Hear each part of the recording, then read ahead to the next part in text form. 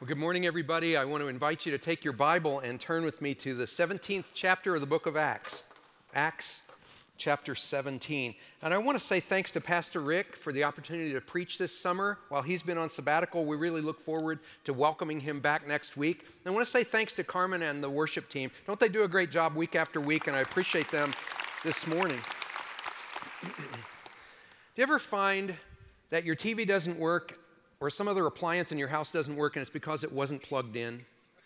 That's really embarrassing if you've already called the repair person to come out and service it, and they come and they say, well, is it plugged in? And they actually plug it in and then it works. It's just kind of an obvious illustration of the fact that sometimes life doesn't work and it's because we aren't plugged in. We're not plugged into God. We're not plugged into His Word. We're not plugged into community with other people. Kind of an obvious illustration. We need the power of God flowing into our lives. We need to be plugged in. But then I realized when I looked at this little power strip, there's another point to that. The point of the Christian life is not just for you to be plugged in and me to be plugged in and receive power from God. What about this part? We are supposed to be plugged in so that other people can make a connection too.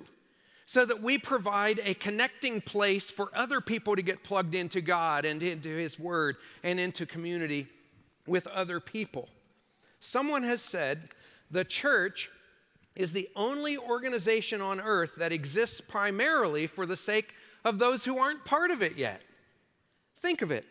The church isn't just about us. It's not just about you and it's not just about me. It's about people who don't yet know the Lord that we can help to connect to Him. Some friends of mine are planting a new church in Auckland, New Zealand. And they sent me a picture of their logo. It's kind of an interesting thing.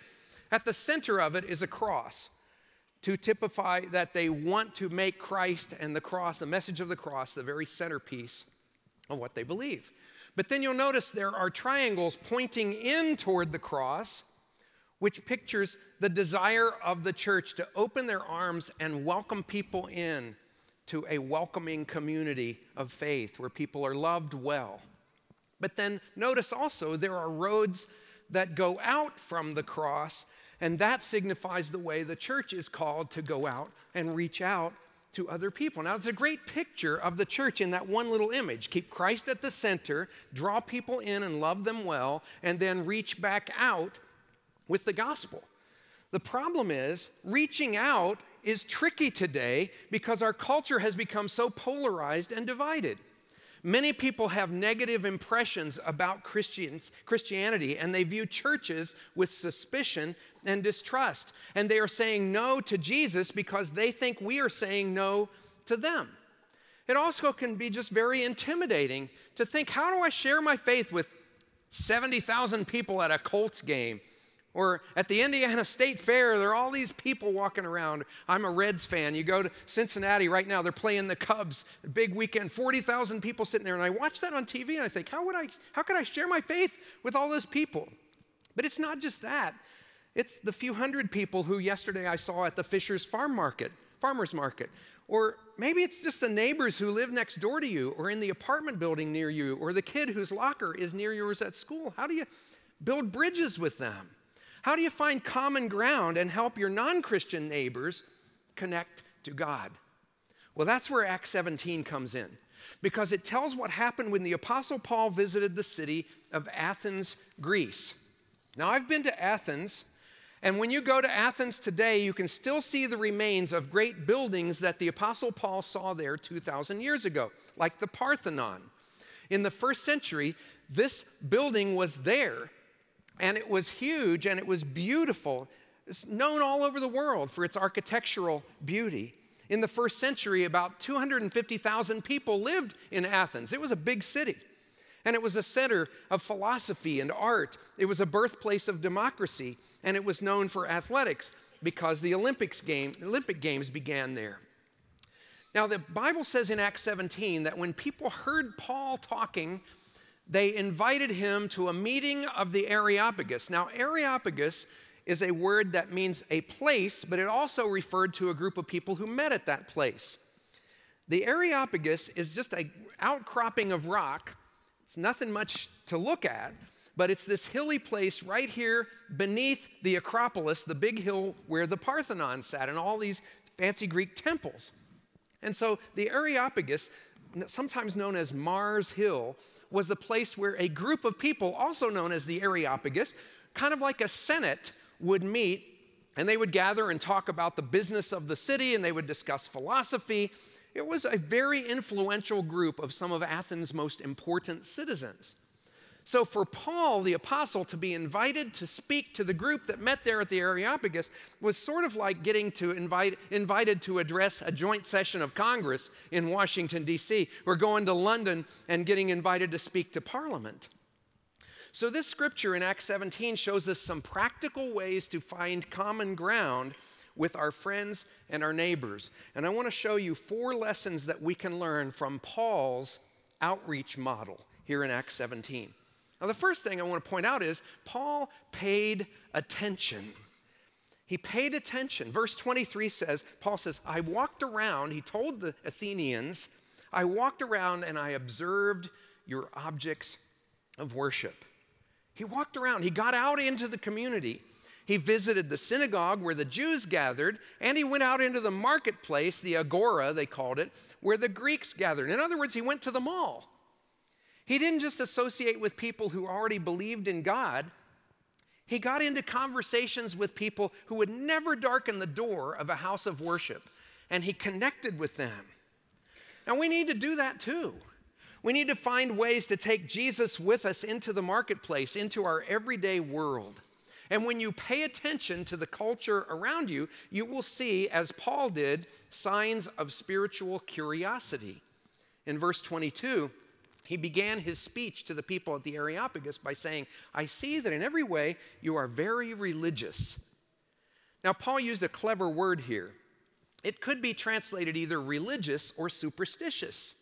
What was religion to the Greeks was superstition to Paul, but he didn't slap them in the face. He didn't begin by just offending them. He complimented them for showing interest in spiritual things. Paul goes on in verse 23 and he says, I even found an altar with this inscription. Here's what it said, to an unknown God. Now, in a way, it's kind of amusing. It's like they built all these big temples and all these altars, but they thought, what if we missed a God? What if there's one we missed? Let's make sure we do one to the unknown God. That way we've covered everybody. We covered all the bases. But in a way, what they were saying was, ooh, there's a God we don't know who's out there. And so Paul brilliantly uses that and he says, well, actually, you're saying there's a God you don't know about? Actually, I want to tell you about that God. And he goes on to talk to them about the true God. You see, when we pay attention to others around us, we'll see that they have common problems and concerns, and we have a lot in common with people who do not yet know the Lord Jesus. This week, 4317, we're for the people who live in the 317 area code. And we find when we get out there among them that there are a lot of things we have in common, concerns about litter and crime and safety, and how should we bring up our kids, and how do we have better health, and how can we make our community better, and how can we take care of our aging parents and grandparents. And we have common cultural interests, movies, ball games, music, art, hobbies. We have common questions and longings. How should I handle my money? Who can I trust? What career should I pursue? What will happen to me when I die? We need to pay attention to these things. This 4317 week is a chance to see our community through fresh eyes, to rub shoulders with our neighbors, to make new friends as we pick up trash and clean up the neighborhood. Paul paid attention, and he felt emotion. Verse 16 says that Paul was greatly distressed by what he saw in Athens. The word here literally meant to needle or poke or jab, like somebody poking you with a sharp object. The same word is used in Hebrews 10:24, which says, spur one another on toward love and good deeds. So it meant to be poked, prodded in your heart. What Paul saw in Athens, what he saw going on in the culture, hurt him. It made his heart ache. He saw people who were hungry for God, but were missing out. He didn't want to impose ideas on them. He wanted them to experience the joy and the blessing of knowing God. He saw that the people were debating their philosophies and they were arguing with each other and they erected statues and they had all these fancy religious temples, but the religion was empty and their souls were empty. And this bothered Paul. The idolatry in Athens bothered Paul so much, it provoked him to do something about it. God stirred his emotions. You know, when I was a young minister just starting out, this is many years ago, a member of the church told me, and this criticism really hurt, a member of the church told me, Dave, your sermons are okay, but you don't show enough heart. And what they were saying was, you're giving us good information, but you're not somehow connecting to our emotions and you're not showing it yourself. Well, that criticism really hurt me for 3 reasons. Number 1, I work hard on my messages. Number 2, I realized that the person who said it was right. And number 3, the person who said it was my wife.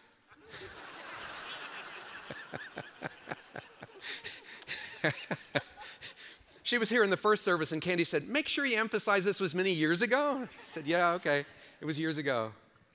But I want to tell you, she was right. I realized it was sort of, my faith was still something, I really believed it, but it was something up here, but it hadn't really gotten down into my heart. And it makes my heart ache to this day to think that there were people who had heard me teach the Bible who didn't really realize how much I cared about this and cared about them. People don't really care how much you know until they know how much you care. But the danger is that we just become kind of apathetic and we don't show heart to other people around us. People can tell if you really care about them. They can tell if your heart is in what you say. And let me tell you, apathy is a very, very dangerous thing. We are at risk of apathy in our culture right now. We hear so many disturbing news reports literally every day. It becomes easy to just kind of shrug them off. Another mass killing, and we feel helpless and almost numb to it. Even in church, we can hear so many sermons, hear so many prayers. We become kind of calloused and overstuffed. Remember, like on Thanksgiving, when somebody shoves another plate of food in front of you and you've eaten so much you've kind of lost your appetite?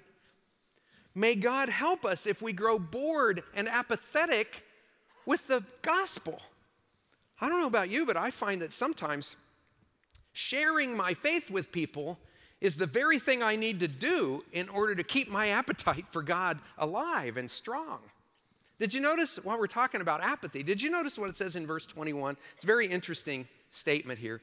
It describes the culture of Athens. It says, all the Athenians and the foreigners who lived there spent their time doing nothing but talking about and listening to the latest ideas. Doesn't that sound like today? There was a lot of information, but the people were bored. Just always looking for the next fad, the next new idea, some new game to play, some new philosophy to catch on. Is your life like that? Is your life mainly just, get up, go to work, come home, eat dinner, watch TV, look forward to the weekend so you can party a little and sleep late? You know what? That's boring. It is boring. We live in a generation with lots to do and lots of information, and yet boredom is so commonplace. A friend of mine wrote a book about boredom. I told him that sounds interesting, actually. You know what his book is called? Bored Again Christians. Bored Again Christians. He's saying boredom can be a symptom of spiritual emptiness. That's what Paul encountered in Athens. That's what bugged him so much. He had a fire in his belly for serving the Lord.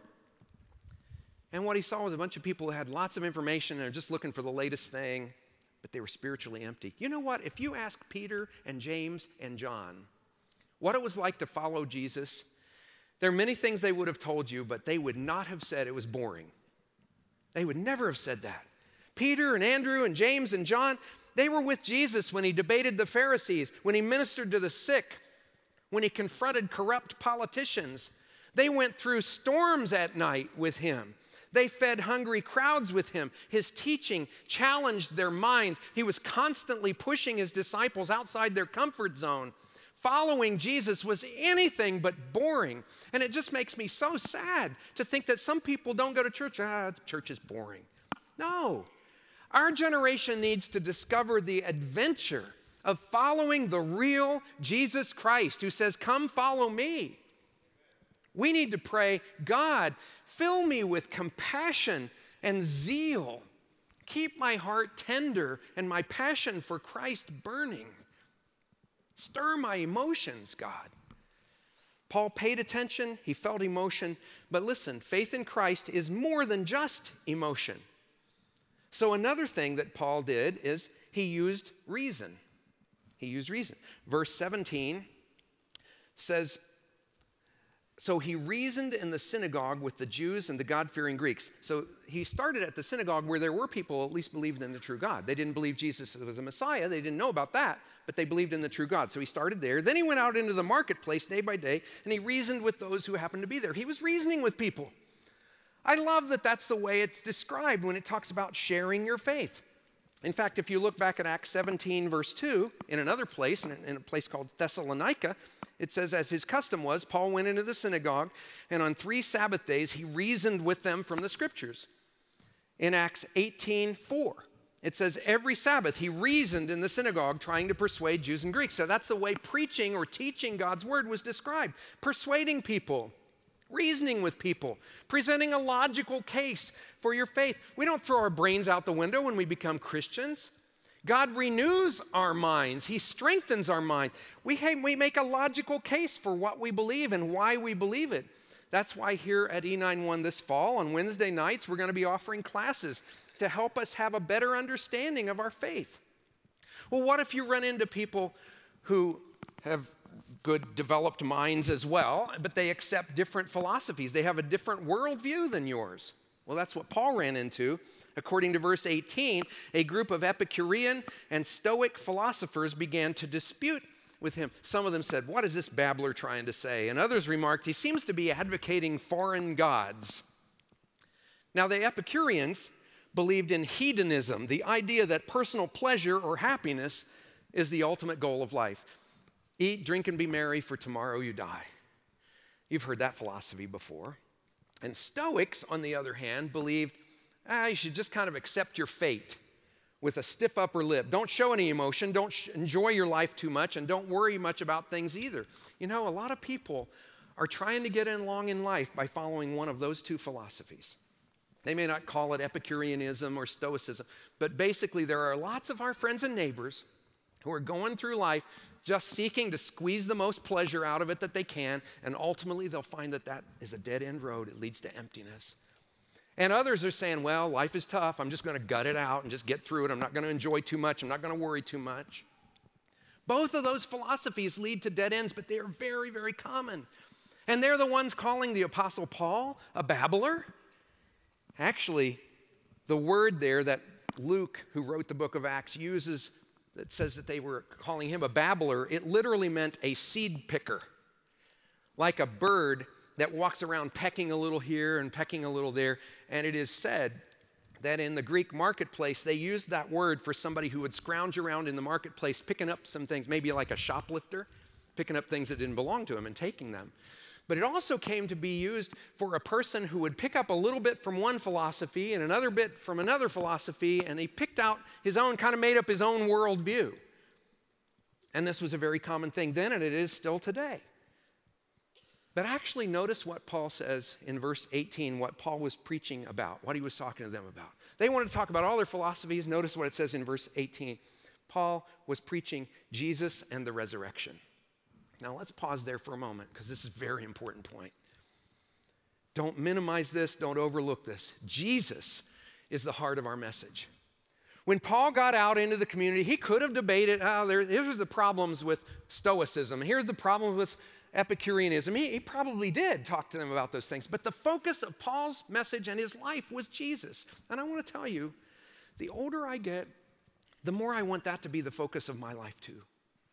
Jesus and the resurrection, because the resurrection of Jesus is what makes Jesus. It singles him out as so unique and so special, and it shows the reasonableness of our faith. Jesus predicted to his disciples before it happened that he was going to die and that he was going to rise from the dead. And then he pulled it off. His resurrection is a fact of history. Over 500 people saw him after he rose from the dead. You say, oh, come on, Dave. This isn't Easter. This is August. Yeah, you know what? Because Jesus rose from the dead, every Sunday is Easter. In fact, because Jesus rose from the dead, every day is Easter. Jesus is alive, and there is nothing more important than Jesus and the resurrection. It's what the Christian faith is about. It's what I want to focus on. I don't want to argue with people and nitpick about everything about their worldview. I want to keep bringing it back to the center, which is Jesus and the resurrection. And you know what? When you focus on Jesus and the resurrection, it makes a lot of our excuses just kind of seem very insignificant. The side trails that we go on. You say, well, but Dave, I've got questions about the Bible. Well, guess what? So do I. But Jesus rose from the dead. You say, but Dave, there are hypocrites in the church. Yeah, I'm glad they're here because we want to help them. And guess what? Christians don't have a corner on the market when it comes to hypocrisy. There's plenty going around. But you know what? Hypocrisy aside, Jesus rose from the dead. We still got to deal with that. A couple weeks ago, maybe you heard this in the news, a popular preacher and author repudiated his faith, left his wife, repudiated it all, just said, I don't believe it anymore.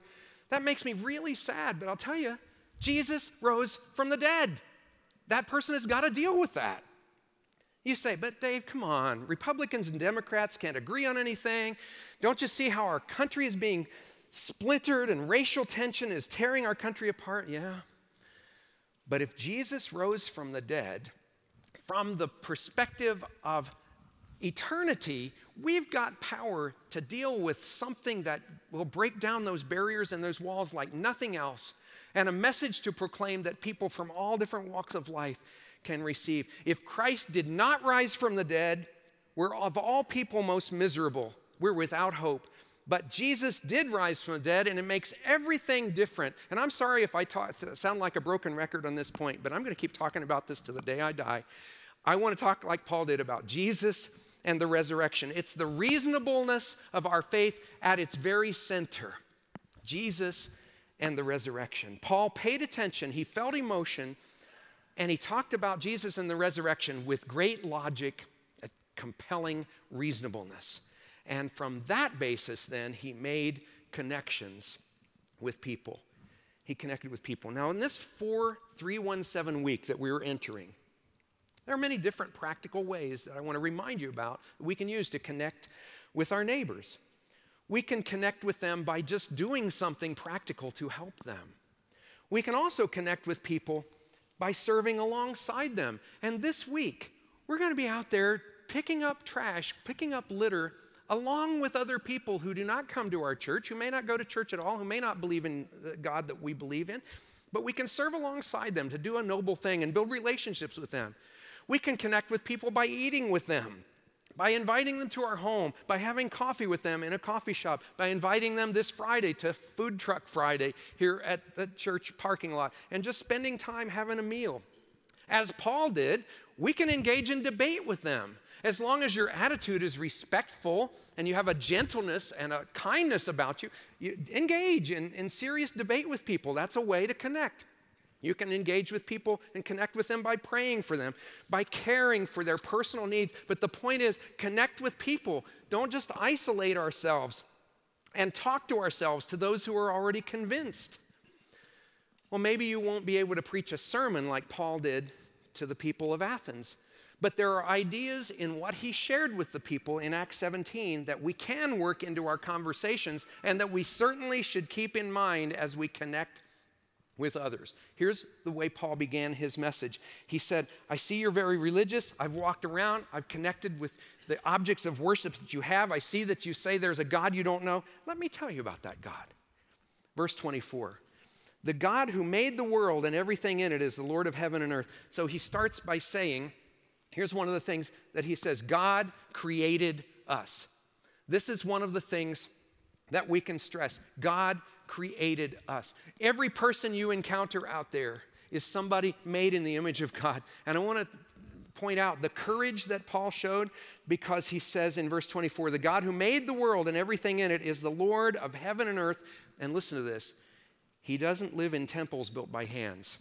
You realize how much courage it took to say that when you're standing right in the shadow of the Parthenon? The people were so proud of that big temple. He says, oh, that's a beautiful place. The architecture is great, but don't think you can confine God to that. Even as beautiful as that is, God doesn't dwell in temples built by human hands. So he started with the fact of God's creation. God values every person because he created them in his image. And then Paul moved on to a second point. God wants to be close to us. In verses 27 and 28, Paul said, God did this so that men would seek him and perhaps reach out for him and find him, though he is not far from each one of us. For in him we live and move and have our being.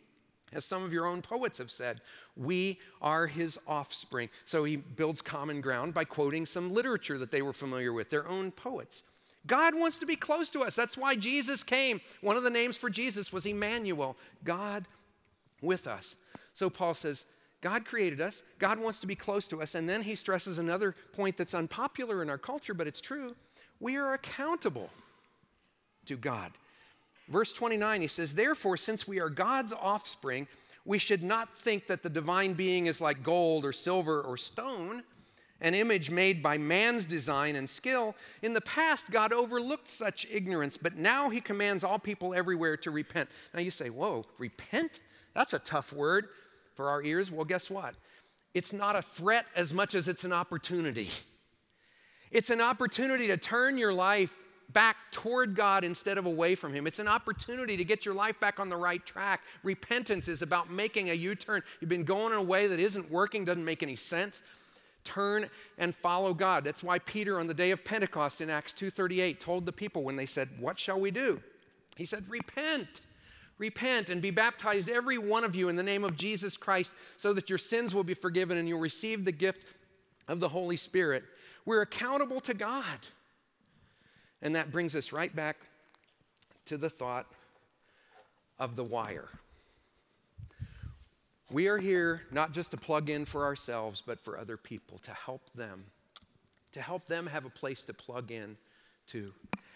I looked a little closer at that plug, and I realized, some old-fashioned plugs just have two prongs, a hot wire and a neutral wire, but to really have a good, strong connection, you need a ground wire. You need that third prong. When you're talking spiritually, every Christian needs that third prong. Every person on earth needs that third prong, because that third prong to me is God. God is the one who grounds us. God is the one who protects us. God is the one who saves us. Now, how do people respond to this when you share this gospel with them?